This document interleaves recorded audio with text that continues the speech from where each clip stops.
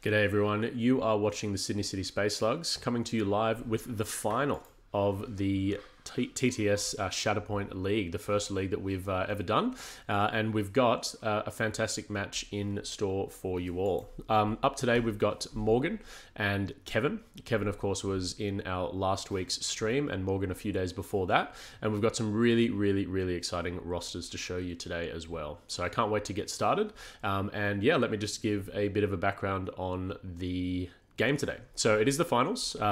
Both players were actually what we call list locked in their final premier sort of squadrons. So we both basically knew exactly what each player was going to play going into the match. And of course, both players have agreed to do a 90-minute round today, so 45 minutes on the timer each. So that's going to be a very interesting view. It's going to be a lightning fast round, and of course, a bit of a gentleman's agreement in terms of no takebacks and all that sort of good stuff you would expect to see in the finals. So let's jump into the rosters. We'll start with Morgan. Both players, as I said, have some really cool rosters going on. So Morgan's sort of list building theory has always been take Vader, Django, and ARFs, and then build every other strike team or every other squad around that combination. So we've seen Vader, Django, and ARFs used quite frequently in Morgan's games. Of course, we saw Darth Vader with his double advance, his team-wide identity that allows everyone to get a little bit more powerful in combat at the cost of some damage. Django as an absolutely phenomenal control piece. He can stop people's activations, he can pull people off of objectives, etc. And he's got a few jumps to boot.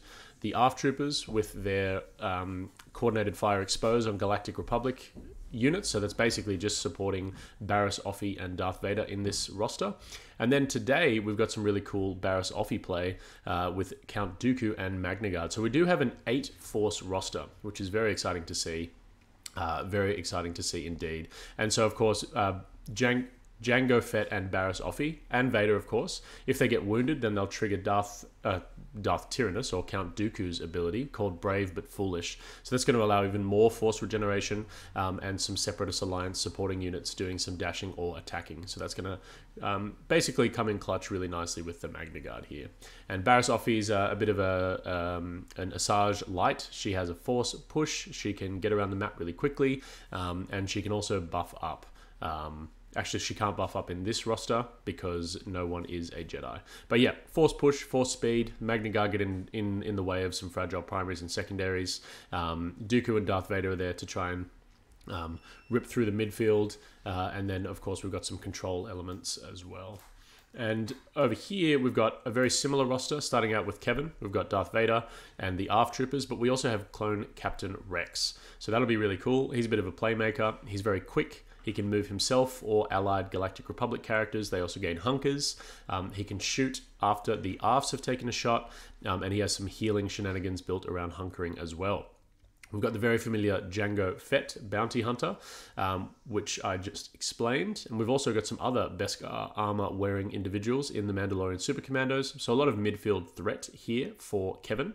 And most excitingly, a character that we haven't seen on the stream yet with Cad Bane. So he has some displacement-esque abilities in How About You Step Aside, so he can force people to move away or give them the choice to move away from an objective. Whether they do or they do not triggers some various abilities. He's got a jump, very similar to Django and other bounty hunters. And really cool is essentially after any other character makes an attack, if Cad's not engaged, he can either do a jump or he can deal 2 damage to the target unit. So that will probably be coming into glorious effect here with a lot of these midfield characters like Django and the Mandalorian Super Commandos, and of course Darth Vader. And basically if he can't do the 2 damage within range 4, then of course he can jump towards one of the target characters, which allows him to get onto objectives very nicely. And he also comes with an identity of wounding. So basically he wants his team to wound things, and if they do, they refresh force, and Cad Bane can heal. So very exciting to see him, and especially in the finals. So this is going to be a great little experience here. I'll get the timer started when the guys go. I believe that we've got Morgan has lost priority, so the first player is indeed Kevin. So that will be interesting for sure. And in terms of where we've put things, we've got Darth Vader on Kevin's side, countered by Count Dooku. And then we've had Cad Bane put down for Kevin, countered by Morgan's Darth Vader. So this will be really cool. I think I'll be very interested to see what happens between the Darth Vader, Darth Tyrannus duel.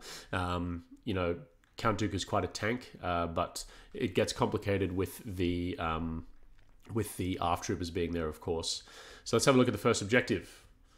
Locate the asset. Okay, so we've got the snake sort of vibe. We're shuffling our order decks here, and we're about to start the timer. And there we go. Timer has started. You can see we've got a 90-minute timer coming up. There you go. So it won't exactly match, but it'll give us a pretty good idea of what's going on. And the first draw is the Mandalorian Super Commandos. So we've previously seen them be thrown into the middle. I don't think that we'll see anything different here. We might want to make the most of some elevation to make Vader's life a little bit more difficult. But of course, Vader still will be able to get up there with an advance from Vader's Fury. But yeah, the Mandalorian Super Commandos are one of the more tanky supports in the game, so they're a pretty good draw in the first little part there. Of course, you know, they're also very good primary targeters, so they're very good at ganging up on enemy primaries and secondaries thanks to their beautiful combat tree. But in this case, I think they'll just be used to take some objectives, of course, because you do want to maintain control of objectives as soon as possible. That's exactly the name of the game. There's been a big debate about whether or not to throw your supports forward if you get them early, but I think, you know, you don't really want to fall behind and struggle one. But of course, if you guys have different opinions, please let us know in the chat. And of course, if you want me to focus in on anything or talk about anything specific, don't hesitate to ask. I'm very receptive, and I'm just hoping to make this stream the best it can be. And yeah, guys, let me know who you're rooting for. Who do you want to see take out the league? It's going to be very exciting, and I can't wait. Can't wait to see the victor. And yeah, we've got Kevin, I think, from the United States of America, and Morgan from Australia. So it's a really cool little international game here. And hopefully, I mean, I don't want to be biased, but sort of hoping for a fellow Aussie to take it home. So we've seen a move, we've seen a jump, and now we're seeing a take cover from the Mandalorian Super Commandos. So we will take control of two objectives, them being the closest to the viewing screen. Of course, you won't score them because it is the first activation. And Morgan will take control of the back left top objective over there. So let's have a look at Morgan's first draw. It is Darth Vader. That is pretty good. He should be able to make it up with a move. There is an ingress point just here. That'll get him up, and then he can Vader's Fury. And yeah, we can go and see if we can chop. I'm not entirely sure what the math is. He'll probably want to take extra dice to roll. Sorry, he'd probably want to take damage to roll some extra dice, just to maximize his chances, of course, of wounding these Mandalorian Super Commandos. And it will be a good thing if he can get the wound here. But if not, he'll probably be able to take control of the objective anyway, simply because Vader does have some nice pushes on his combat tree. So let's go and have a look at what combat tree Morgan is in. Ooh, Dark Rage. So yeah, so he's got second and third success as pushes, which will be definitely enough to get this Mandalorian Super Commander off the point.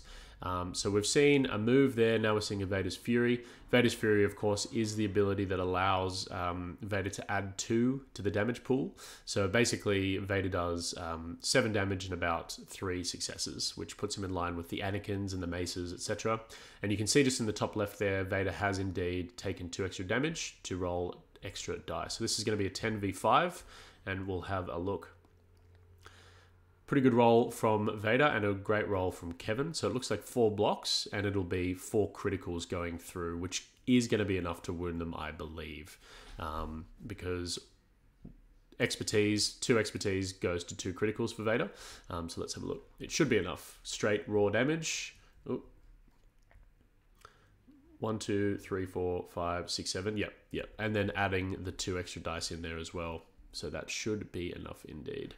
I'm just going to hide these strike teams just so we can see the overlays a little bit better. Just bear with me. Turning them off. Just so we can see the overlay a little bit better. We understand, I think, what we're playing, and if you guys want me to put them back up, please let me know. Okay, so we've basically wounded these Mandalorian super commandos with Darth Vader. Not uncommon. Vader basically is the expert at wounding enemy secondary characters alongside Grievous in that category. And then we're going to take control of the objective. We're going to score a momentum, and Morgan is going to score 2 points. So a very good activation early on for Morgan.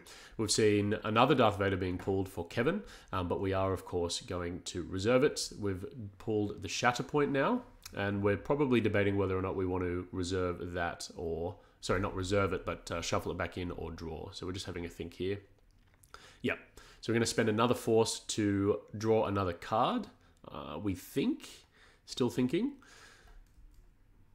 Still thinking. Yep. Another reserve. Sorry, another force spent to put the shuffle back, and then we get a Django. So Django's not a bad shout here either. In fact, he's quite good at controlling Darth Vader. He'll definitely be able to get up to Darth Vader's point. Django is, of course, just over here where the blue hand is. Yep. I'm going to put the names back on just so we can see exactly who is on what side. Just bear with me for 1 second.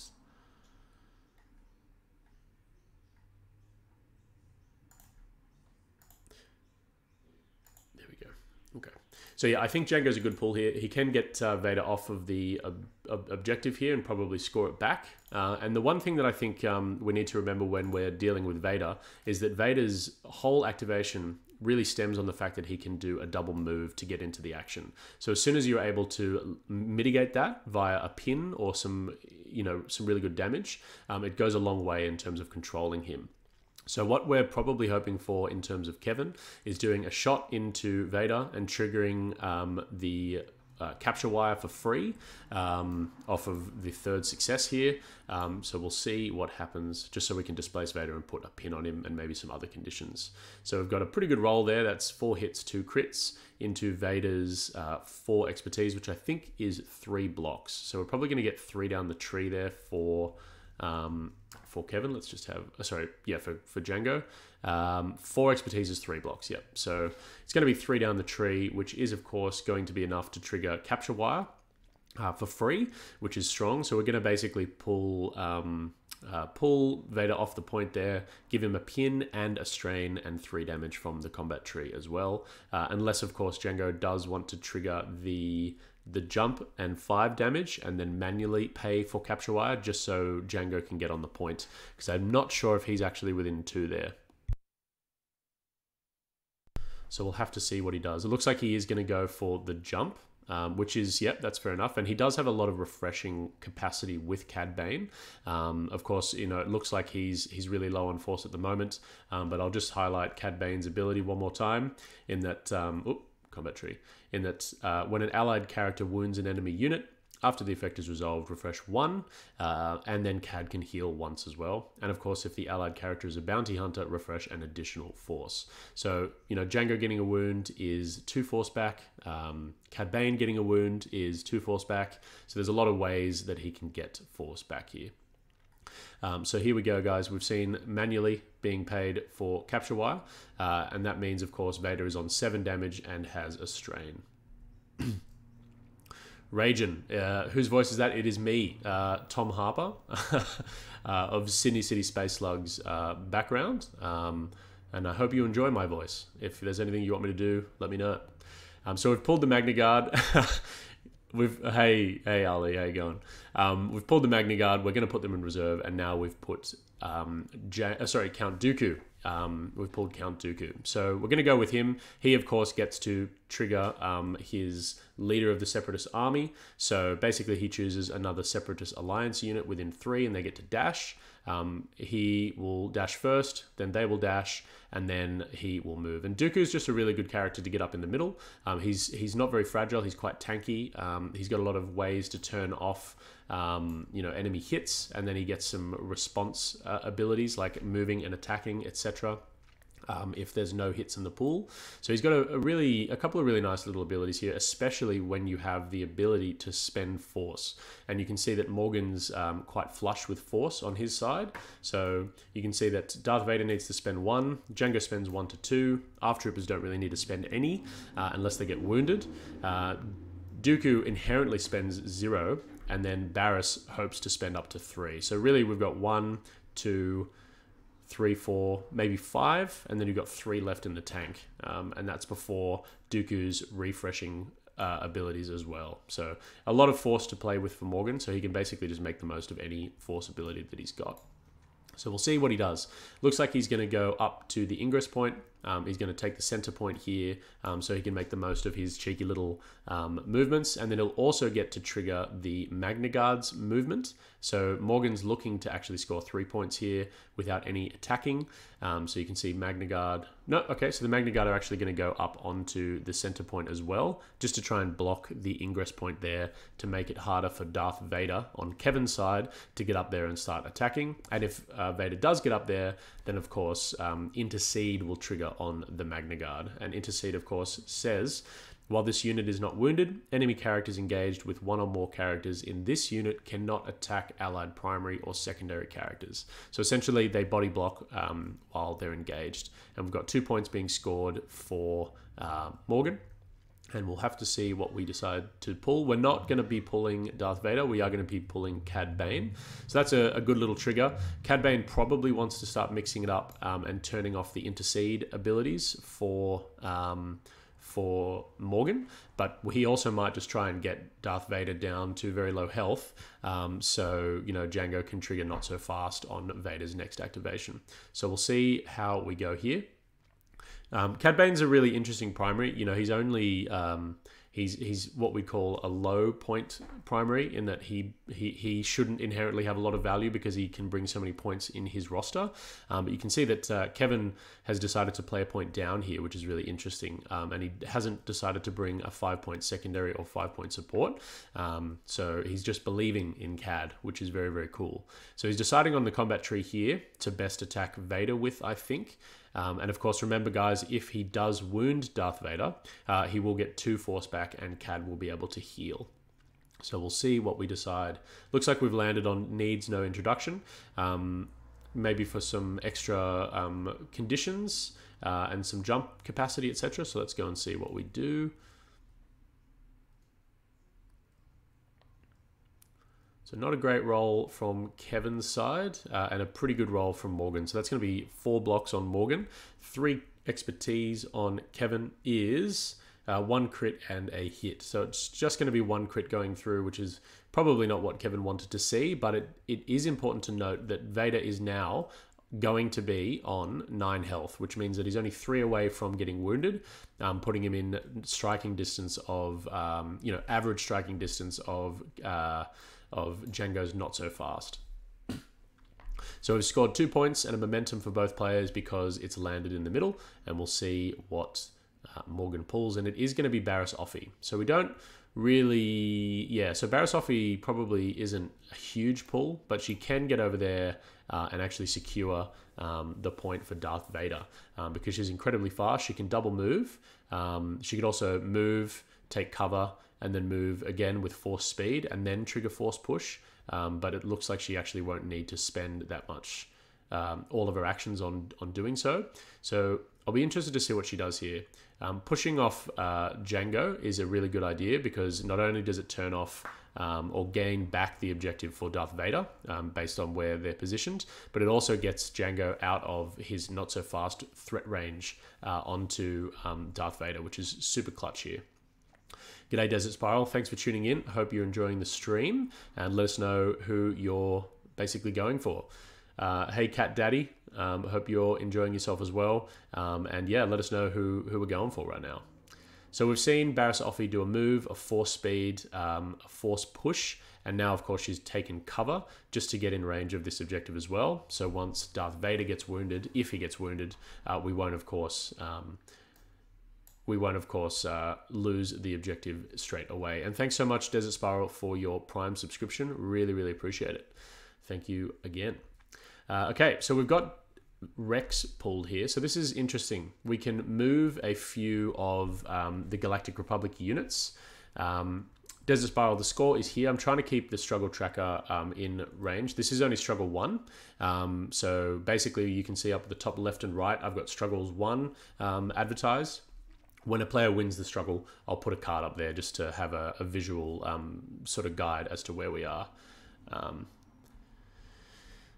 Okay, so we've pulled Rex. We've decided to move the ARF Troopers with his get a move on soldier, which is a really good idea because it's going to get the exposed tokens a little bit more relevant. And then we're going to have Rex move, probably trigger a defensive maneuver and shoot into an exposed Magna Guard or Count Dooku. So we'll see what happens there.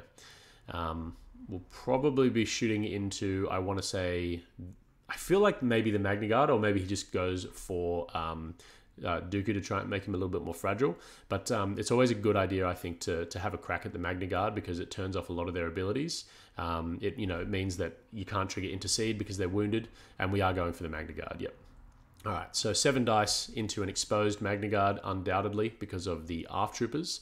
And let's see, Rex is a pretty good shot, and that's a pretty good roll. So it's going to be 6 hits into 2 blocks. So 4 going through, which is really good on Rex's tree. He'll probably be able to displace those Magna Guard completely and get them out of intercede range for Count Dooku, forcing Morgan's hand to, of course, activate them out of reserve and put them back onto the point to protect Count Dooku. And that's also going to sort of really force Morgan's hand because we know that Darth Vader is in reserve and willing to have a crack at a potentially exposed Count Dooku as well. So we are going for the push tree, which I think is a good idea, which is going to end up being 3 damage, a pin, and a push. It's also going to mean that you can get 2 heals on Rex, but of course that isn't going to be triggering here. So the first push probably won't make it off the building. That's why we needed to go for the second one as well, because we're going to land on that little flower pot down the bottom. But the second push will definitely make him get him off the point there. So he's going to go to the edge and then push again the second time. So yep, that'll end up being of course Rex will be able to follow up there, so it'll be a 2-point swing back to Kevin, which is putting Morgan dangerously in striking range of winning struggle number 1 quite quickly. So there's the first push, guys, and now we're seeing the second one. Will be interesting to see if Kevin wants to follow up. He probably doesn't want to follow up on both, but here we go. Here's the follow-up for the first one, which will get him onto the point and claim it, which is great. Yep, Darth Morgan number 1. So we've got a couple of Kevin supporters in the chat, and a couple of Darth Morgan supporters in the chat as well. So very, very cool. G'day, the Wargaming Dad. Thanks for tuning in. I hope you're enjoying the stream. This is, of course, if you've just tuned in, the TTS League final for Shatterpoint. This is the first one that's ever been run. And yeah, super excited to be able to bring you this content. And super excited for streaming in the future as well. So there's the second push. We probably won't get a follow-up with Rex. We will claim the point, and we don't need to spend, more importantly, any force to trigger any of his abilities, which is good. Because it means that Darth Vader will, of course, have some force for his, what is it called? Vader's Fury. Yep, for the double advance there. So very, very cool. But, of course, Morgan only needs 1 wound or momentum to get the win here, or, of course, pushing a character off a point like Rex.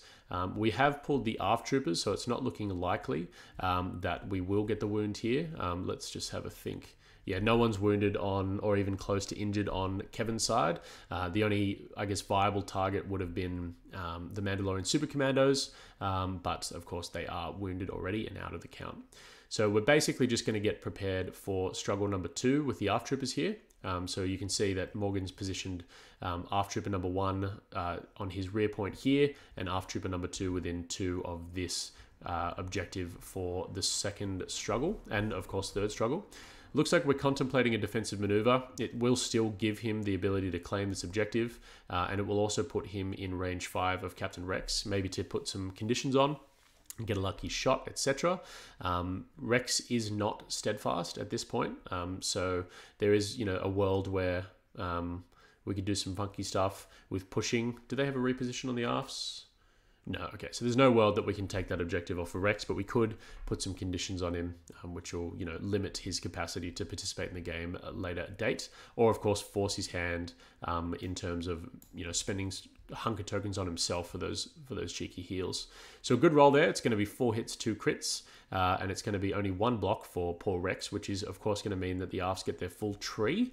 They have a very short tree, which is quite nice on a support, especially one that rolls that many dice.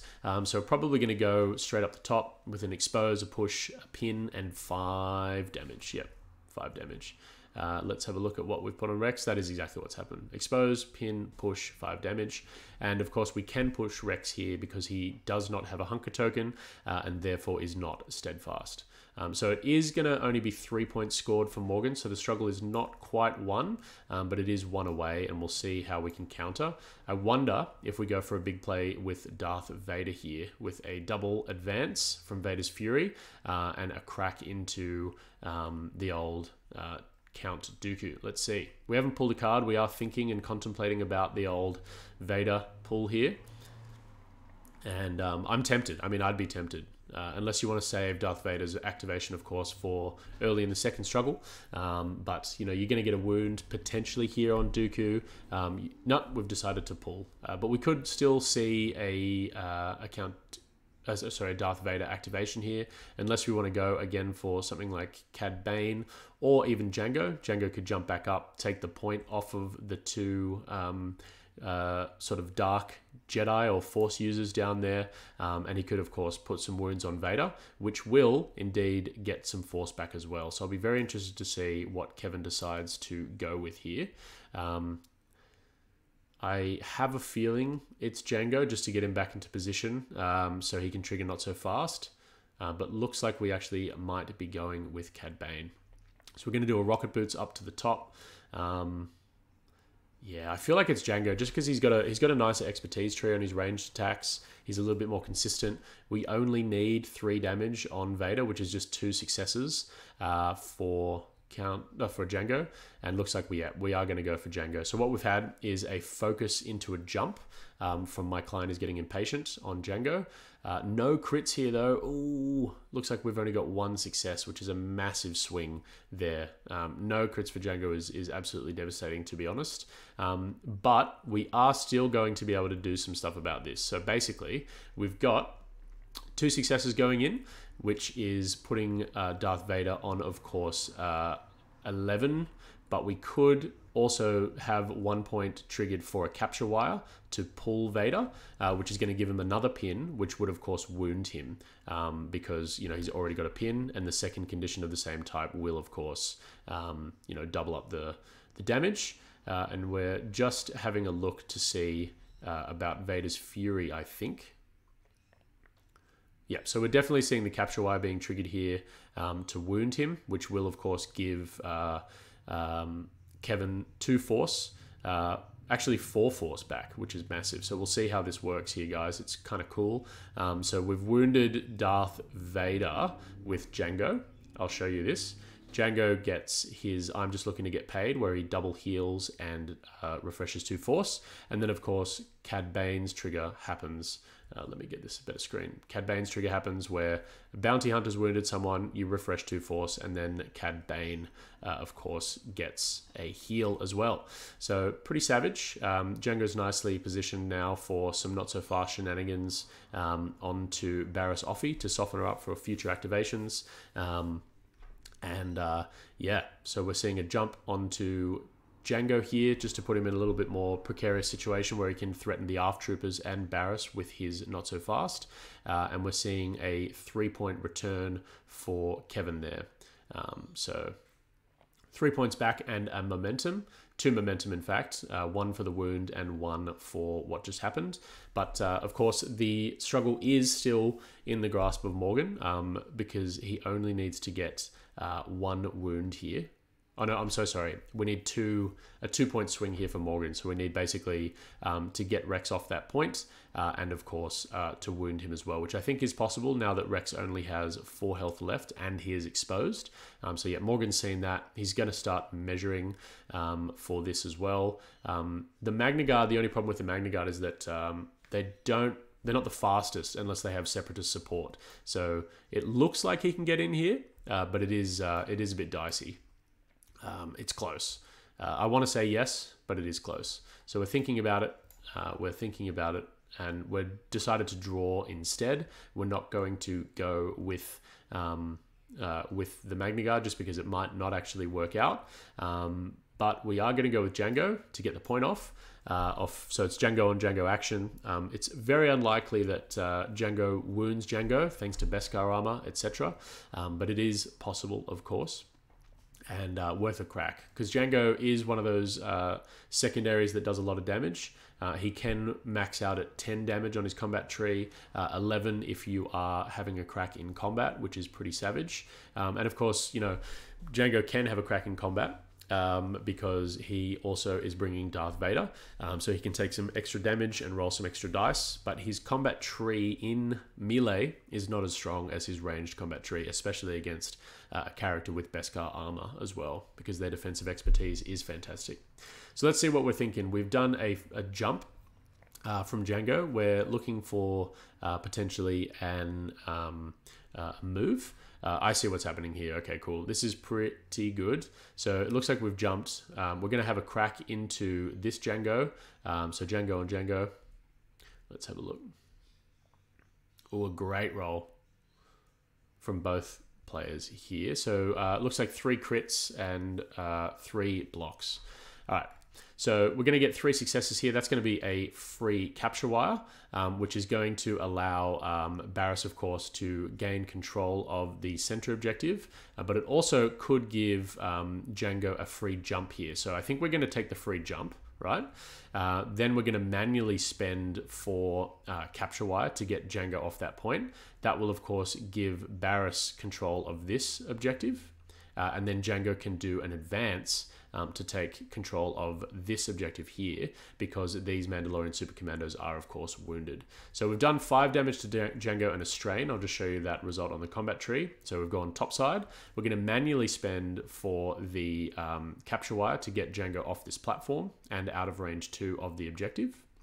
And then probably going to try and trigger an advance just to see if we get in range 2 of this objective down here. It's not 100% guaranteed. It might be a little bit too far away, but it's definitely worth trying. And now you've got Django in a position where he can also do a not so fast. But no, we're not going to go for it. Probably too far away, and might have been too finicky trying to get all of those figured out, like all those intricate movements figured out at the same time. So we're going to also go into the center here to get into 3 units in Django's not so fast range. So of course we've got the Mando Supers, we've got Cad Bane, and we've got actually 4, isn't it? No, that's Morgan's Darth Vader. So 3 points scored for Morgan. And let's see what we decide to do. So we're probably going to go with Vader here. Probably going to go for the expose on Count Dooku. But that's, of course, going to give some movement shenanigans to Count Dooku if Kevin does wound Count Dooku here, which is going to put, Morgan in the control seat for the next turn, because he's going to be probably moving the Magna Guard closer to Captain Rex, which is definitely going to put Captain Rex in striking range of the Magna Guard. So we'll see how Kevin decides to go around this. It's going to be a very, very interesting activation.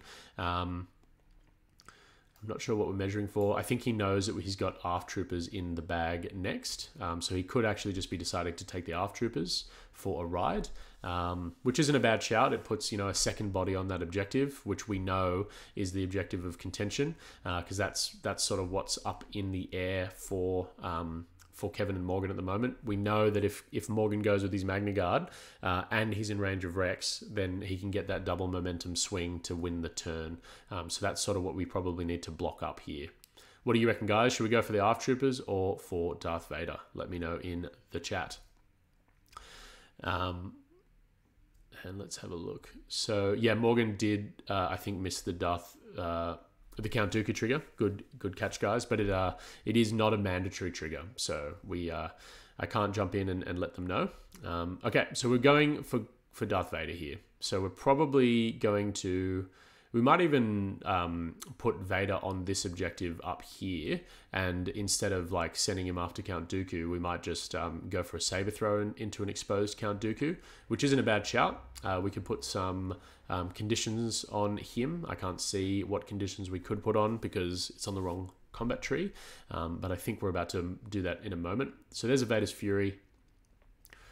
Let's see what he decides to do. Okay, so we are going to go up the top. I mean, if we get the objective off Count Dooku, then of course, you know, Morgan probably can't win the struggle on the next activation, depending on what the results are. So let's have a look. It's going to be 2 damage in the pool. Probably going to be taking 2 damage on Darth Vader to roll 10 dice. And let's have a look. We are going to undoubtedly be exposing Count Dooku as well. So no cheeky expertise for him. Yep, we've put the expose on, so there we go. Let's have a look. What do the dice results say?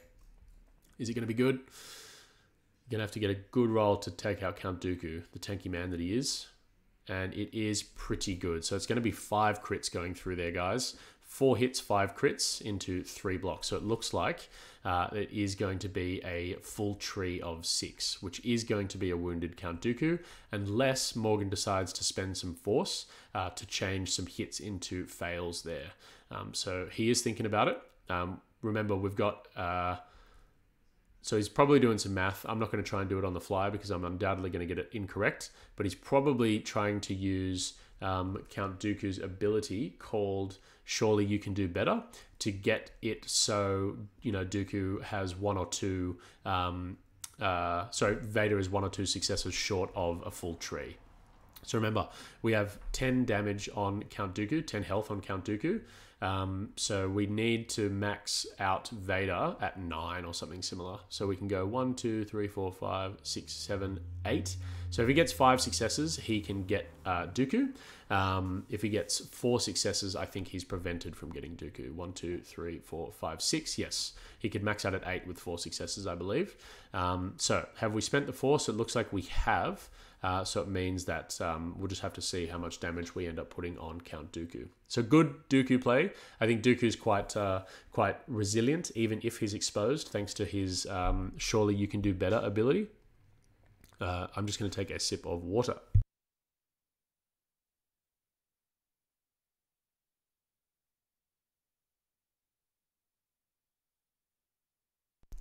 So we're probably trying to measure there to push Dooku into Cad Bane range. So Bane could add the extra 2 little damage there that we needed. Let's see how much. Yeah, we put him on 8. So we've got a few options for triggers here. We can, of course, trigger Cad Bane's ability called No One Gets Between Me and My Job. So this is what we were talking about at the beginning, guys. If he's out of range 4, Cad Bane can jump towards the target. And if he's within range 4, Cad Bane can, of course, add 2 damage. So what have we had? We've got a force being triggered for Count Dooku. So it looks like we actually got rid of all of the hits in the roll. Yep. Which means that we've had twice the pride, double the fall being triggered. Dooku's moved back up onto the point here in the center, preventing Vader from taking control of it. And we've had a strain being put on from somewhere as well. Let's have a look. So that probably would wound Dooku. Yeah, so the strain is being triggered by Dooku himself, which is going to actually potentially push Vader off here as well. Okay, so I see what we're doing. I'll fill you guys in after we see the dice results. 3 hits into, I think, 2 expertise is just 1 block on Vader. It is. So we've got 2 successes going in with Count Dooku, which is going to be enough to push Vader back off the point to maintain control by Kevin. So some really spicy Dooku play there, guys. So essentially what we had happen is we had Darth Vader come in, have a crack at an exposed Count Dooku. We basically blocked 3 with Count Dooku, and then we spent another force to turn a hit into a fail with Surely You Can Do Better. Because there were no hits in the roll, then after all the entire tree was resolved, Dooku spent a force for twice the pride, double the fall. Now he was strained, so he did take 3 damage and wound himself here, but he got to make a 5 dice attack onto Vader and push Vader off of the point, which essentially meant that even though Dooku was wounded, of course, he's now basically still. Sorry, Dooku was wounded, but Kevin has no one, basically on the point contesting. So Morgan still maintained control of the objective. So it's a really nice play there. We did have Cad Bane then spend a force with no one gets between me and my job to try and get onto the point with the ingress point. But unfortunately, he's just short. So basically, guaranteed struggle win for Morgan next activation. So he's able to just draw the Magna Guard and get them into a better position. But yeah, big play, big Dooku play, big Vader play. Some really, really clutch interactions there. So I hope you enjoyed that play. Very exciting. Gives me it rustles the jimmies, It gets me really excited when I see plays like that. I love it. That's why I love Shatterpoint so much. Okay, so we're going to move the Magna Guard probably to maybe contest back left. But first, it looks like we're just going to have an attack into Darth Vader. So six attack dice into some good defense dice. Looks like Kevin also didn't flip his expertise tree either. So he's still on Dark Rage. And we've got 3 blocks there into 2 crits going through. So it's just going to be a couple shoves and a couple damage. Nothing special. And again, we don't really need to do anything crazy for Morgan here. We just want to make sure that we're playing a good positioning game because we want to make sure that we're in a commanding position for struggle number 2. So it's a couple pushes for Darth Vader. Looks like we're going to follow up with the Magna Guard to try and get on the point as well for next struggle to contest it off of Rex there. I'm not sure if we'll be able to make it, but it will be close. And we just want to keep Darth Vader engaged, it seems, as well. Yep. So we're going to try and keep Darth Vader engaged. It might have put us on the point. It's going to be close. And then the second Magna Guard can actually have a move as well to engage Vader. And, of course, contest back left point here. And then the move action can just cement this Magna Guard. The reason he's using a short tool there is because he is, of course, engaged with Darth Vader. And now we can protect Count Dooku, give him some cover, take this objective, and potentially also, engage with Captain Rex as well. So we have had a struggle win. I am going to put that up on the table. Let's just have a quick look. So you guys can see up in the top left there, I've put a struggle card underneath Morgan's name. So we will have that as an indicator that Morgan's won 1 struggle. We're resetting and let's have a think about what we've got next. So let's have a look at the objective card. Look at the name in. So it's going to be we've been double crossed. So Kevin is of course going to be able to choose the deployment map here. So Rex isn't wounded, so both of these characters are contesting. We've basically got to choose. Okay, so it looks like we're choosing the bottom one here. So it's going to be Morgan's back middle objective, which is contested by the ARF Trooper. This objective here, which is in contention for both the Magna Guard and Captain Rex, and this objective, which is currently controlled by no one. But the next activation in Kevin's deck, I believe, are the ARF Troopers as well. So we will be able to gain control of a few of those objectives. We've rolled the dice for the priority, or we're rolling now.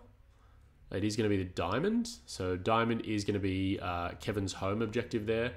So let's have a look how he responds. Okay. Yep, so we've got, I think it's going to be the ARF Troopers. Oh, sorry, my Siri's going crazy. Okay, Siri was talking to herself. Creepy. All right, so the ARF Troopers are, of course, the last activation here. They're going to be able to control or gain control of all these objectives and maybe even put some conditions onto the Magna Guard, which are really handy. Pinning the Magna Guard, especially in a roster that doesn't allow much Magna Guard movement, is a savage way to mitigate their effectiveness. And the ARF Troopers do have a pin on their first success. So that is a really, really good way of getting them there. And of course, we've got enough force here, I believe, to trigger Not So Fast Kid onto Rex. So that's really cool as well. There are a few things that we can do here. Looks like we're actually spending 1 force for a defensive maneuver. When a character in a clone unit ends a hunkering sort of gain ability within 3 of Rex, they get to heal. So there is a chance that, We could get some heals onto Captain Rex, but we haven't ended close enough, unfortunately. But we are going to be contesting this back objective.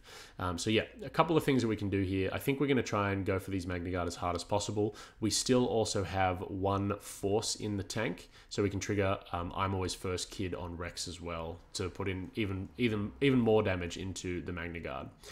So it looks like 2 blocks, 3 blocks on the Magnas, and to a very good roll for the ARF troopers. Looks like we are going to get the full tree there. So we're probably going to want to go down the tree and expose. We'll probably just go straight across. So it's going to be 5 damage, a pin, and an expose, which is going to make the next attack that much more spicy. So let's see what we end up putting on the Magna Guard. Yeah, pin and expose and 5 damage. So they've got 2 damage left. Which does, of course, allow them to get into the striking range of being wounded here, which is a good way to start the struggle, a 4-point swing, essentially, with 3 points scored and a momentum. So we'll see how we respond. You know, Rex also might want to, considering that it is the last activation of the struggle, Rex might want to trigger I'm Always First Kid to get some heals on himself. He gets a dash and then a 5 dice attack, which is a really good way. He doesn't need to move, so he can clear his pin with the dash, and then he can heal twice to get rid of the expose and the damage. So that's really spicy as well. We are probably going to still see both of the ARF troopers shoot into the Magna Guard there, though. So let's have a look at what the second ARF trooper does. So we've got Adam. Adman B, sorry, saying Kevin's Vader stuck fighting Magna Guard seems bad. Yep, they're pretty tanky, but if we get, you know, some damage here and wounding them, then Vader can potentially one-shot them in his next activation, forcing them to leave the board, but we'll see. Let's just have a quick look at what we rolled. It was 1 block into... what is it? 5 total successes, essentially. So that's another full tree, which is going to wound them. And again, I would be spending force for Not So Fast here. Oh, sorry, for I'm Always First Kid, just to make sure that we can get some heals on Rex and get into a better position as well. And it's also going to make Cad Bane's refresh a little less redundant because you're still spending it on something and doing something with it. So another push. Interesting that we're pushing towards Darth Vader. It doesn't make a huge difference now, especially considering, you know, that the Magna Guard are wounded. But maybe he's just also looking to get some easy strikes once the Magna Guard wake up, if they do, of course. So remember, guys, that was a defensive maneuver, and then it was an attack. So we still have a move for the Magna Guard, which for the ARF troopers, which is probably going to be used to get the rearmost ARF trooper up on the point, just to cement it and make it easier, or prevent it being so easy for Morgan to take it off of him. So we'll see what we do. I would really love to see the force being spent on I'm Always First Kid, especially considering there's nothing else to do it on, but it doesn't look like we are going to use it. So we're refreshing.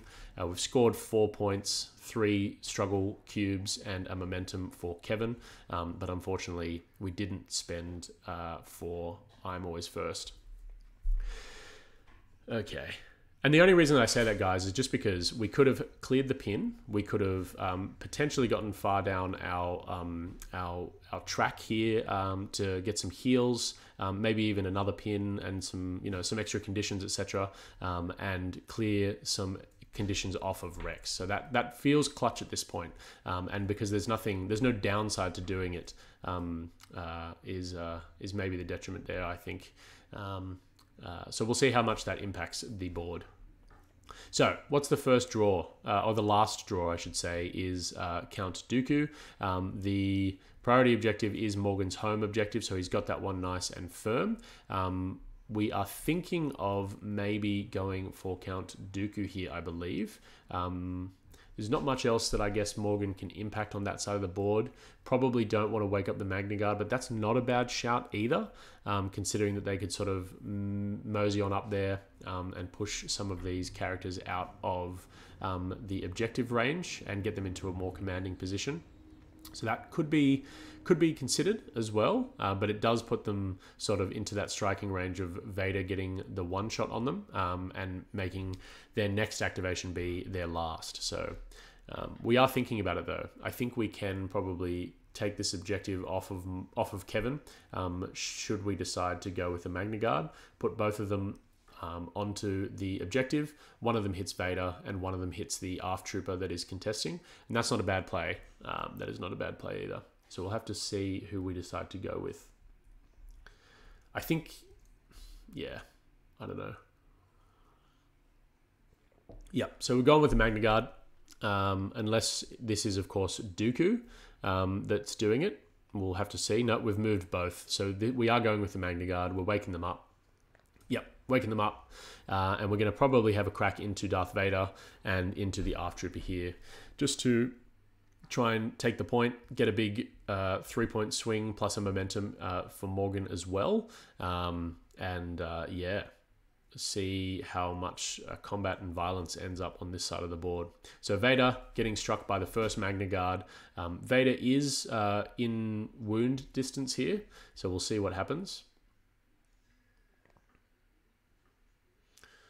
So we've got a pretty good roll. 3 hits, 2 crits into Vader, who has blocked 4. So just 2 crits going through, which would be enough to wound Darth Vader. Oh, how much damage does he have? 4 left. So it's not going to be enough to wound Darth Vader, which is actually probably pretty good for Morgan, considering you don't want to trigger the Sith Lord Strikes Back too early, because it will be able to shore up a tie on this objective if this ARF trooper is not displaced by this Magna Guard. Because I'm not sure if Rex is in range there. Does anyone remember? I'm not entirely sure if Rex is in range of the objective. So that's actually probably the best case scenario for Kevin, not actually wounding Vader, getting 2 pushes on him. He won't be able to trigger, the Sith Lord Strikes Back, and will safely take this objective off of Kevin for a momentum plus 3 struggle points swing. So Vader's left on 1. Yeah, so Cat Daddy, yes, he did get shoved out, but had he have wounded Vader, we could have seen the Sith Lord Strikes Back, so he can immediately dash and make a 5-dice melee attack. Oh, you're saying Rex? Yes, I think he is also. I do think he's out of range. Yeah, and now we're seeing the ARF trooper getting attacked by the Magna Guard. Really, really good roll there. From the Magna Guard. Looks like they took 2 damage to roll extra dice from Darth Vader's identity. So yeah, we've basically got 5 hits, 3 crits there into 2 blocks, so it will be a full tree for the Magna Guard. I think they max out at 7.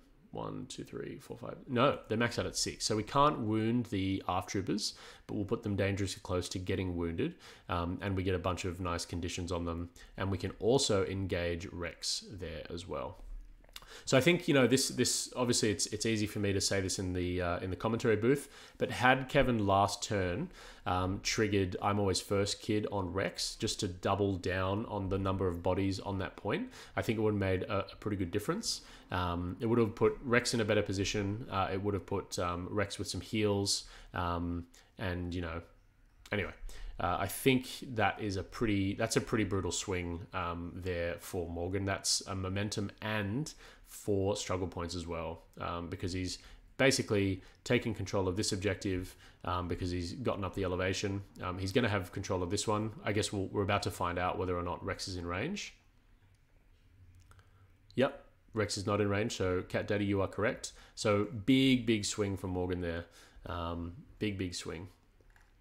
And we'll see how Kevin responds. So Shatterpoint coming off the grid early up. So we'll see what we do. We could actually see Rex here. Rex could potentially maybe shoot. No, Rex isn't a good one. I mean, we could use his ability to get one of the ARF troopers up to contest against the Magna Guards, but they're not in wounding distance for Rex, so I don't think that's the play. Rex is also pinned and exposed, etc., so probably not there. Shatterpoint. I mean, this is dicey. Who do we go with? We need to be able to swing a lot of points here. Thanks, Desert Spiral, for the follow. Really appreciate it. Hey, Reef. We've got yep, so the struggle score, you can see up the top left and right, we've got struggles 1. So Morgan's got 1 struggle. And just in his activation then, he had a massive swing in terms of taking 4, so all 3 objectives. So it's looking pretty good for Morgan. He's in a firm control of struggle 2 at this stage, but it is only Kevin's 2nd activation. Yeah, it's tricky. We were spoiled for choice in the MCP overlay days. The stream overlay is fantastic in MCP. So if anyone knows any coders out there willing to do it for free and out of the goodness of their heart, that'd be amazing, because I know absolutely nothing about technology. So yeah. But yeah, we're getting there. We're just trying to sort of make some slight tweaks and changes to the overlay. Okay, so who did we decide to go with? It looks like we are going with Rex, unless we're maybe going with the ARF Troopers. The ARF Troopers aren't a bad shout. It feels funny, but we can push both Magna Guards off of these objectives here.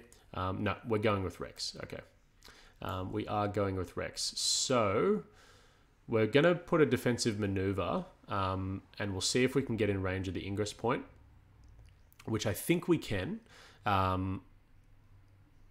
Oh no, so we are going with...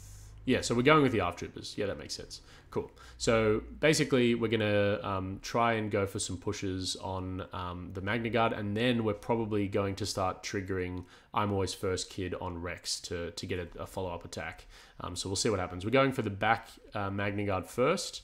Let's have a look. Got a 3-block roll for the Magna Guard, and we've got I think 2 crits and a hit for the ARF Troopers. Regardless, it will be enough to get them pushed off. 2 crits. Okay. So it will be enough to get this Magna Guard pushed off of the point here. I think they've got a 2nd success push. Yeah. So 2 damage, a pin, and a shove, which is good. And then this ARF Trooper down here is going to have a crack at this Magna Guard with a ranged attack, undoubtedly. And that's going to allow Rex to also follow up as well, and have a crack with I'm Always First Kid. And even potentially, hopefully, heal some damage and get some pushes, etc. So let's have a think. I don't see any other way that we can pull these points back. So there's the shove, and we're about to see the attack from the lower ARF Trooper. This is why I really like Rex. You know, he's got a completely unique way to add to your strike team's capacity to do things. You know, you'd have to get really lucky without Rex to get exactly the sort of situation that you want here. In fact, I don't think you could unless you wounded the ARF Troopers, because 1 shove is not enough to get them off the point from where they are at the moment. So it's a 4-block roll from the Magna Guard, which is great, but it is a 3 crit roll for the ARF Troopers, so it will be enough to get a shove and a pin. So it will be, because they've already got the pin, it'll be 2 damage, 3 damage, 4 damage, a shove, and a condition of choice. We're probably going to go for the expose here just to maximize Captain Rex's capacity to wound, because we are now on 7. Yep, so 7 damage on the Magna Guard, and we can trigger the dash off of Rex, and this is from I'm Always First Kid, so he's going to get to dash, and then he either gets to make a melee or a ranged attacks into one of the target characters, rolling 5 dice into an exposed Magna Guard. So pretty good play. Let's see what the dice say. Rex has got a really nice expertise tree, so hopefully get some good results here. We'll see. I see some crits. Oh, it's a really good roll. So it's 2 crits and 3 hits into 2 blocks. So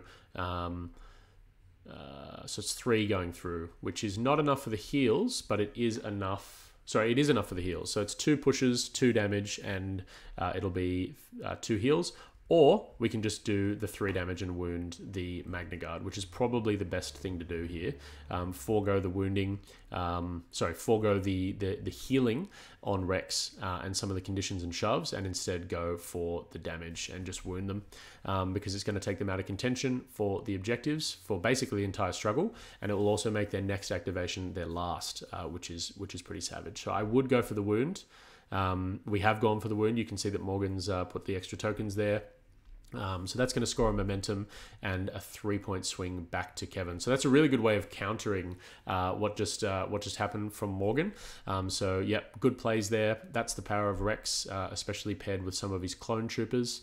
Unfortunately, you just need to make sure that he's A, not wounded, and B, you've got enough force to spend on doing plays like that. So yeah, big point swing back to Kevin, and we've got the priority objective rolling up on Morgan's home again, and we've pulled the Magna Guard. So already we're starting to see the issues here. We have to put them in reserve because you don't want them to get removed from the table, and we've got Barriss Offee being pulled. So do we forego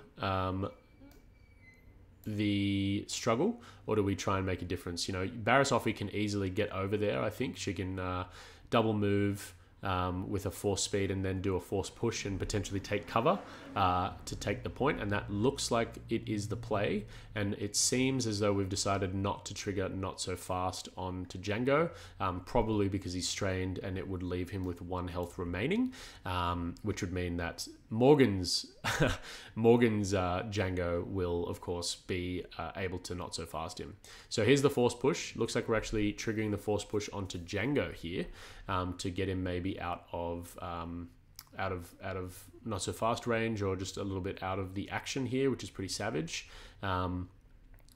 So yeah, we've got a double move. Maybe Morgan thinks or knows that he can get from this point to the aft point, because Barriss Offee is very, very quick. So we'll have to see. I think it actually can, if you get an advance into about here, or you just go up on the middle point to have a good chance of taking it for the next struggle. Or you can just use this ingress point on the other side to get down there as well. So it's a cheeky way of getting some distance. So yeah, that was a move. We're probably going to see a move down to the ingress point there, which is going to allow him to pop down over to here and have a crack in these aft troopers. It's almost guaranteed that they're wounded because you only need 2 points to wound them. 2 points of damage, which is just 1 success on Barriss. She's got a really nice expertise tree. We don't need to roll extra dice here or take damage for extra dice, and we're going to roll. And yeah, she's got a beautiful expertise tree, a beautiful combat tree. So I think that's actually 2 crits and 3 hits into 2 blocks. So yeah, it is what it is. Barriss will be able to take that point, and that is a momentum and a 3-point swing for Morgan. So this is a really, really tight struggle here. Cat Daddy, yes, it does feel bad Shatterpointing afts, but it was indeed a great play, and all of that. I think you wouldn't be able to do things like that without Rex, and I think that's where the strength of Rex comes in. He doesn't have any inherent out of combat action displacement, but he does allow you to be a very, very, very big force multiplier for your own clones. So very cool play there for sure. So unfortunately, Barriss, I think even without the ingress points, she would have been able to clear the entire board here because of her double advance. She's incredibly fast. And then she could have probably always swung into these aft troopers.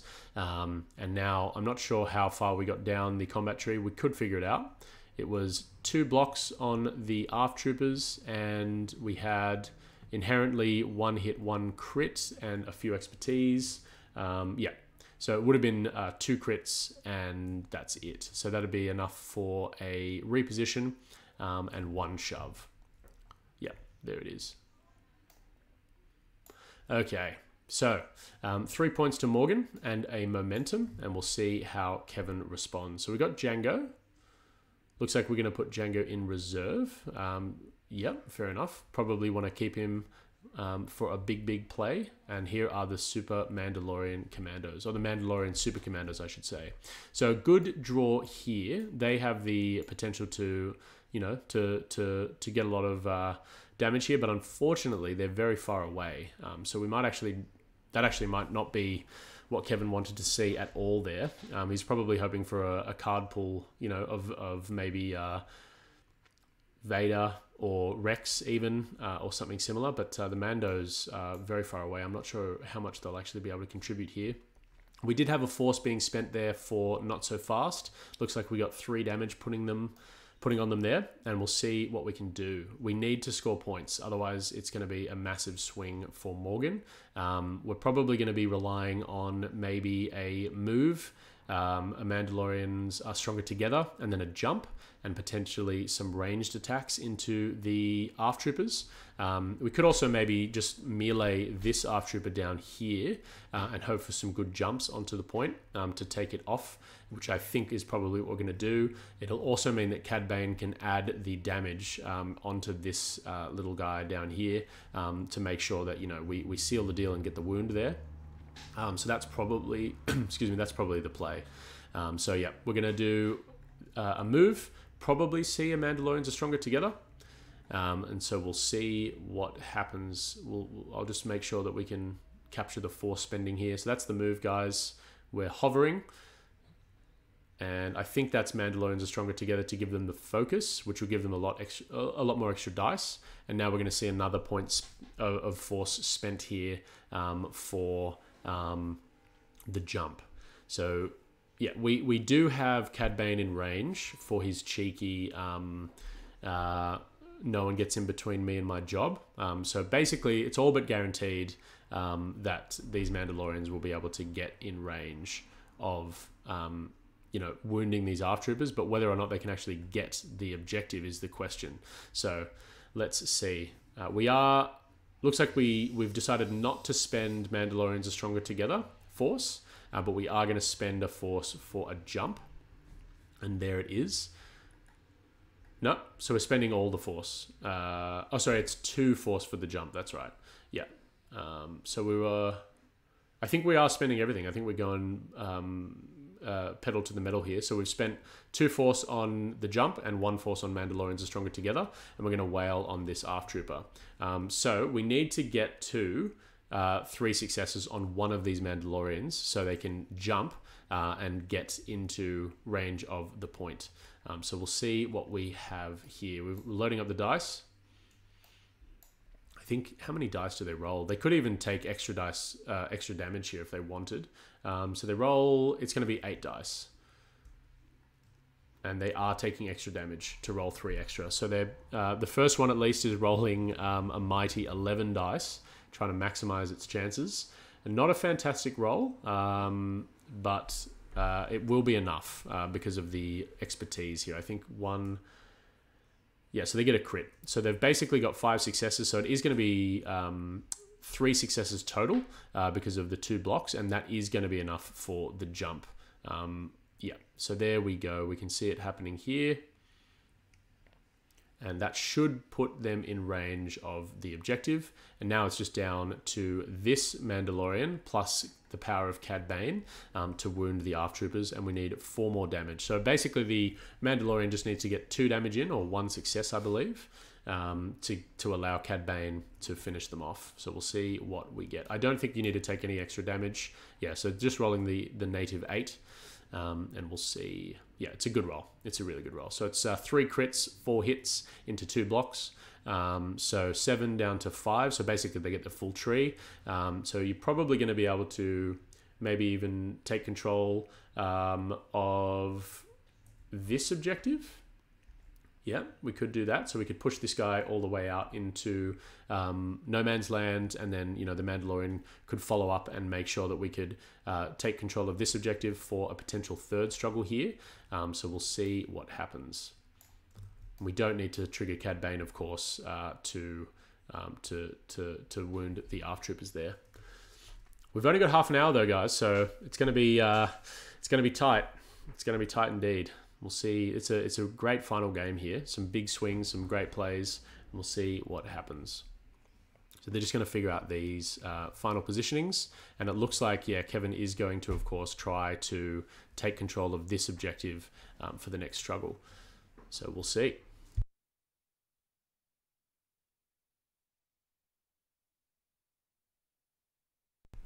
Okay, so we're actually going to try and basically get on this objective. So it's probably worth noting, just if you look at this, the map this way, the back left objective here, so this one, is never active in Struggle 2.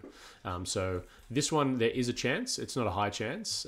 You know, it's more likely that the sort of center points do become active, but it might have been worth putting that Mandalorian on this objective just to make sure, because this guy isn't actually contributing to, you know, to the wounds or anything similar where he is at the moment.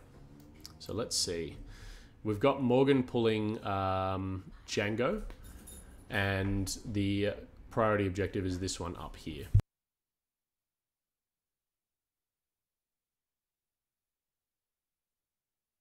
So it's tight, guys. It's really tight. So the Django could potentially go after these Mandalorian Super Commandos, which is a good way of him getting these objectives back. So, you know, Morgan is basically looking at a potential 3-point swing and a momentum as well. So yeah, some really, really close plays here. So we're going for Django. We're probably going to try and melee these Mandalorian Super Commandos by the looks of what the templates that he's got out. He could go for the Vader swing, and yet we are going to do it unless... No, okay. So we do want to stay out. We only need to get 3 successes with Django on these Mandalorian Super Commandos. Keep in mind, guys, that they are worse in shooting. They're worse against shooting attacks than they are against melee attacks. So probably worth keeping Django out of range there. And here we go. So Django is only rolling 6 because he doesn't have a focus, and unfortunately that's not what Morgan wanted. So there's only going to be 2 crits, which is not going to be enough to wound the Mandalorian Super Commandos. I take it back, it is, because they had 5 health, I'm so sorry. So they had 3 left, and Django does of course do 3 damage in 2 successes. So that is enough. And we're probably going to have to spend some more resources from Morgan here to get onto the point. But I think with a jump, it should be enough. Yep, looks like it. So yeah, the Vader swing off of Kevin there, unfortunately, cost him that objective. But you know, 20/20 hindsight, right? He might not have actually been able to get what he needed with the jump, etc. Had he not have done that. So it goes into the middle. It is going to be a momentum to both players. So we are in striking distance for both players to win this struggle. So let's see. It is the fail, which is of course Morgan's back objective. So not what Kevin wanted to see here. Not what Kevin wanted to see here, but we will see. We're pulling, looks like Rex. Yeah, we've pulled Rex. Okay, so Rex is quick, but I don't think he's quick enough. But what we're essentially going to try and do is probably get a wound on Barriss Offee or something similar, just to get them off the point. Doesn't have to be a wound, just basically displacing them. And of course, Barriss Offee can do that. We will need to put an expose onto Barriss Offee. We do have the force, and the reason that I say that, guys, is because Barriss, on her expertise tree, 2 expertise gives her a reposition. So if she doesn't get wounded, you know, we need to make sure that we prevent her from getting back on the point. So Rex is rolling, focusing and rolling 8 into Barriss. I assume that she's exposed. Yeah, one force has been triggered. So there's gonna be 7 hits into 1 block. So full tree for Rex. Barriss does have 8 health, so she won't be able to be wounded because Rex maxes out at 7. But we will get some clutch pins, pushes, etc. So I think that's probably the way that we go, yeah. So 1 push won't be enough, guys, so we will need to go the bottom tree. It'll be 4 damage total, 2 pushes, a pin, a reposition, and 2 heals on Rex as well. So he's just a healing machine, isn't he? So looks like we're getting rid of the expose, and we're getting rid of 1 damage. We're pushing Barriss twice. And I wonder if we do take the center as well. You know, the Magna Guard are in reserve, but they could potentially wake up, wound Rex, and then take the objective. Whereas if Rex moves off this point that he is now, it sort of makes the Magna Guard activation feel a little bit bad. But it doesn't look like Kevin has decided to follow up on any of these triggers. So we will probably just leave Rex up there, which will give him a point. Oh, it's close. Look at that. That was very close. So we'll give... Geez, look at that. That's laser. Yeah, it looks out. Just there's some pixels in between.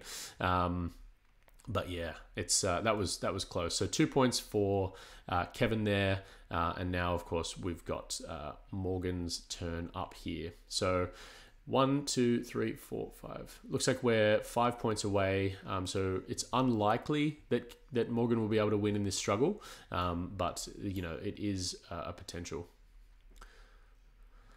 I think they're probably debating whether or not that's in. Unfortunately, the mod that we've got on here doesn't play...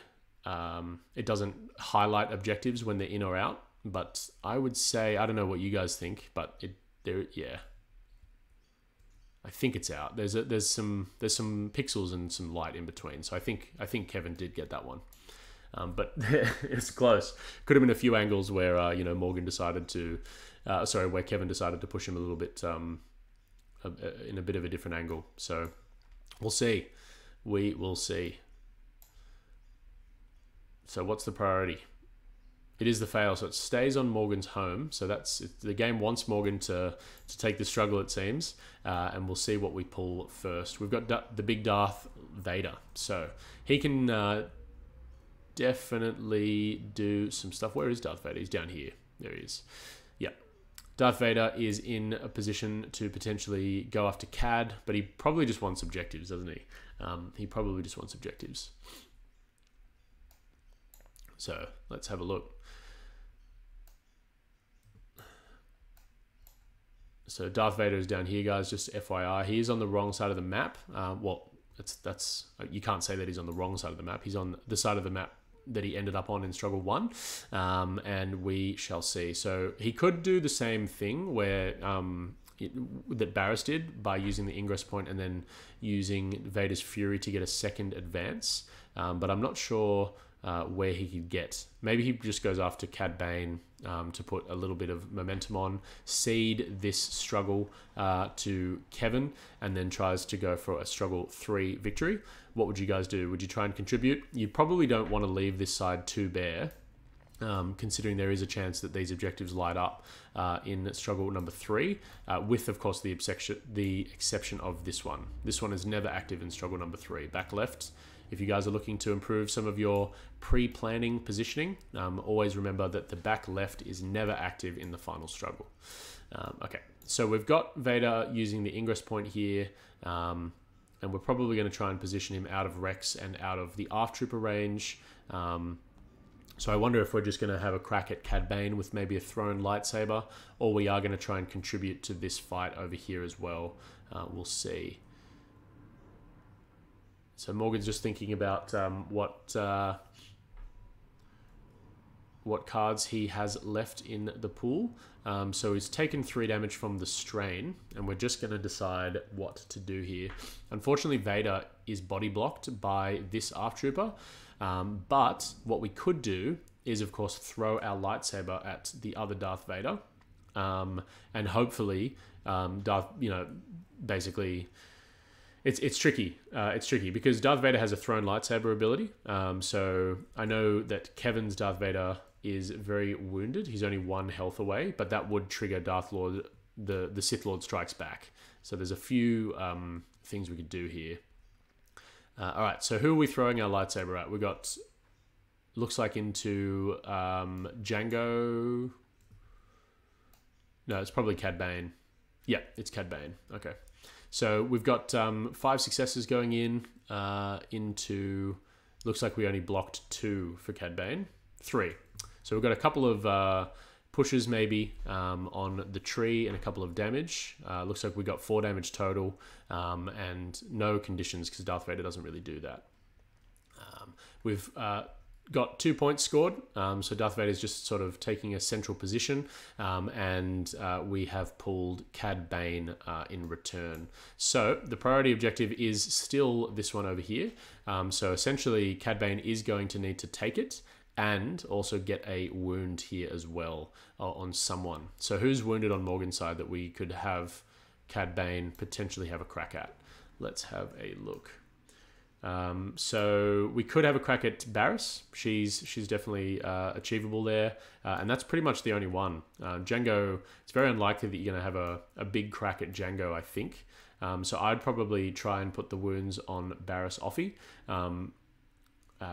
from range, and then, you know, get on this point and seal the deal there for this struggle.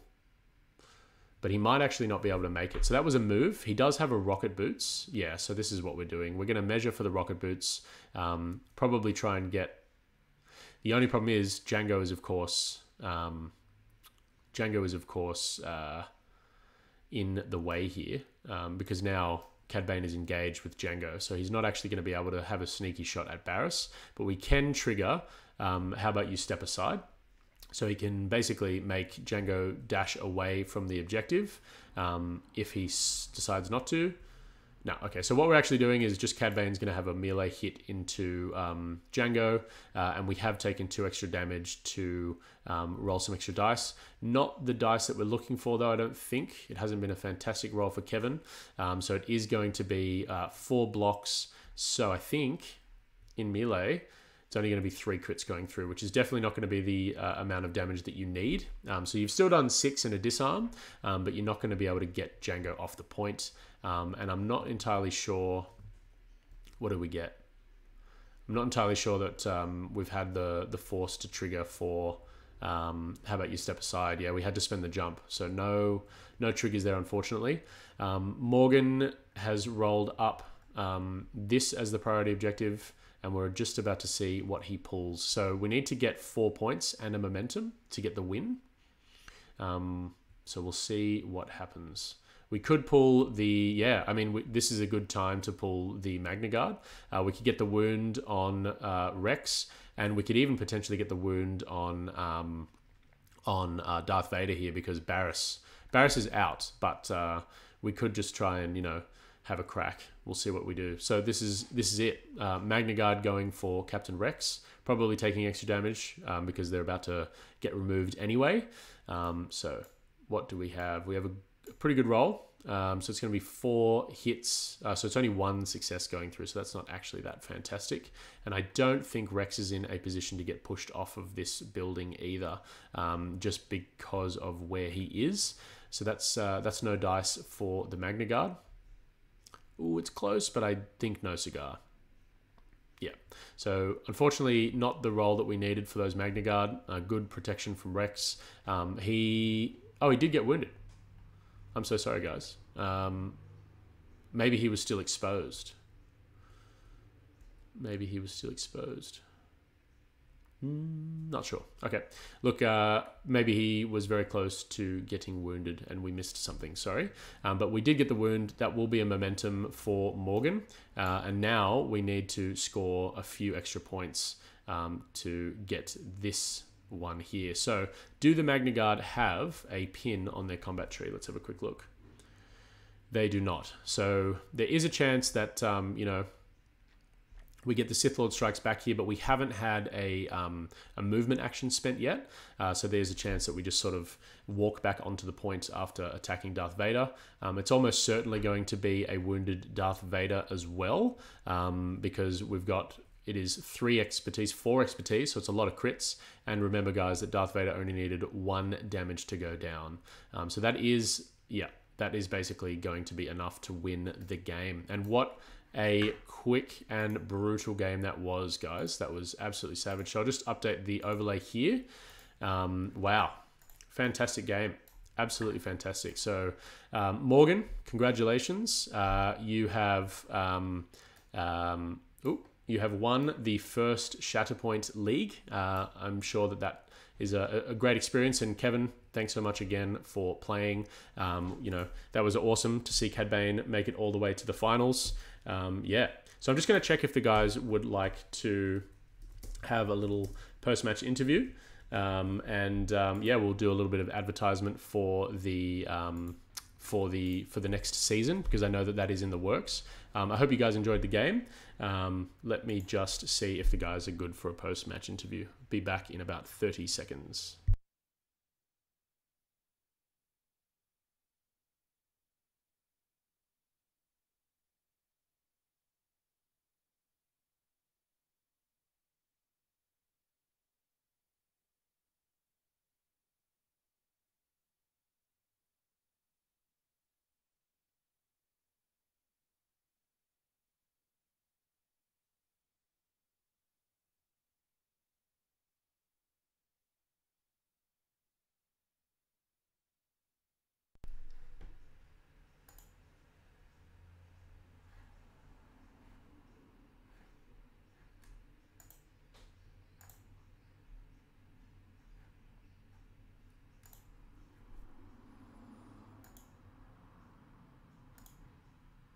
rest.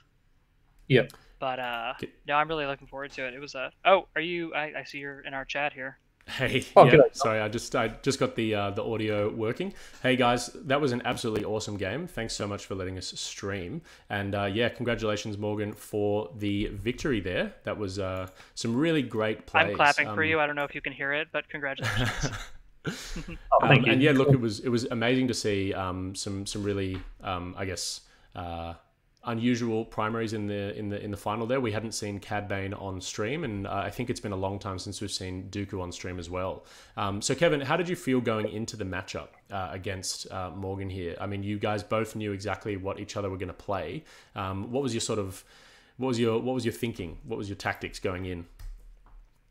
Well, I was just happy I wasn't having to play Talzin because I've had to play her so much in recent weeks. But I don't know. Just thinking about it, I wanted to try to control the supports, get some damage onto there where I could, so I'm not giving Dooku a bunch of triggers. But man, Morgan had some really sick plays with some of those responses, like that Dooku play there in the middle, getting Vader back off the point that I thought I had for sure.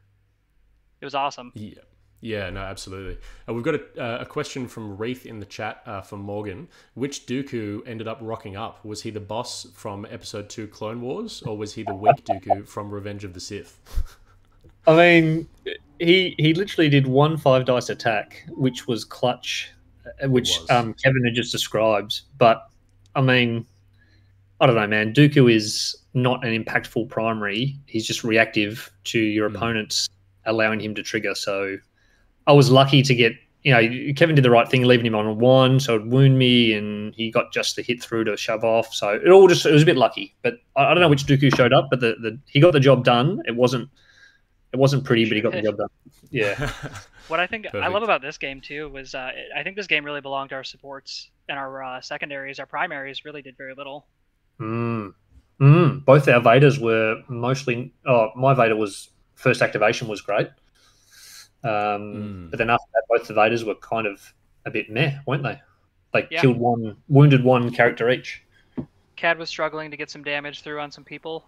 Dooku did his one thing, but yeah, I think this was a lot of the supports and the secondaries carrying their weight, which is awesome to see. And that's one of the things I love about this game is it's not just your primaries can do great things, but I mean the game kind of belongs to the supports.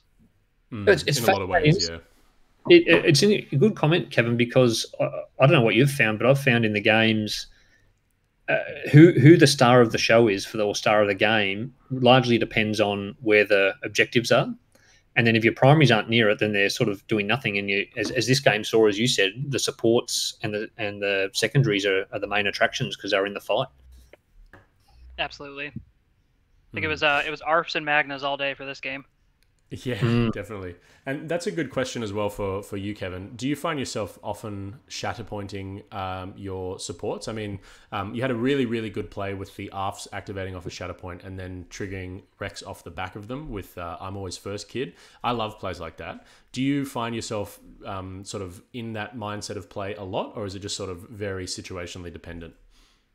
I think more recently I do. It's definitely situational. I am probably like most players, and I want to give it to the big flashy boys who can run in. It's like a double activation from Vader is always preferred. I'd love to just go hit things with him. But sometimes that's not going to win you the struggle or do the things you need it to do. So I found, yeah, Shatterpoint the supports, and they can do cool things if you've got synergies built in with them. Like I will swear up and down, I think Rex is my favorite slash the best secondary, and I really enjoy him, especially in unison with any kind of clone supports. Doesn't have to Mm. be just ARFs. There's just a lot of really good synergy there. So I don't know. Yeah, to answer your question, I think shatterpointing supports is something that should happen more often, and in the right moment, it can really work out for you. Absolutely, absolutely. Well, look, guys. I mean, is there anyone, anything that you want to state, or any character that you want to give thanks to, or give a heads up as to what you're playing next? Um, Morgan, why don't you take that first?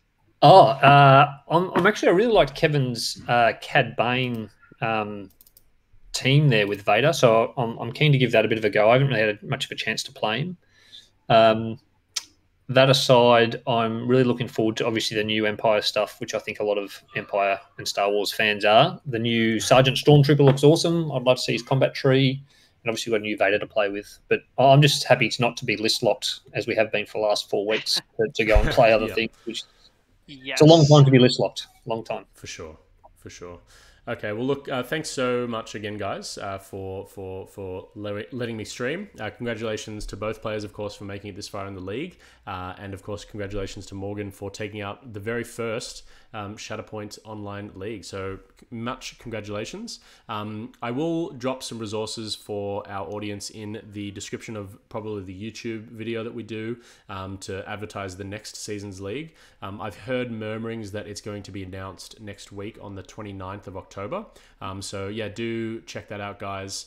Thanks once again for letting me stream to the pair of you, and we can't wait to bring you more content for, I guess, season 2 of the Shatterpoint League.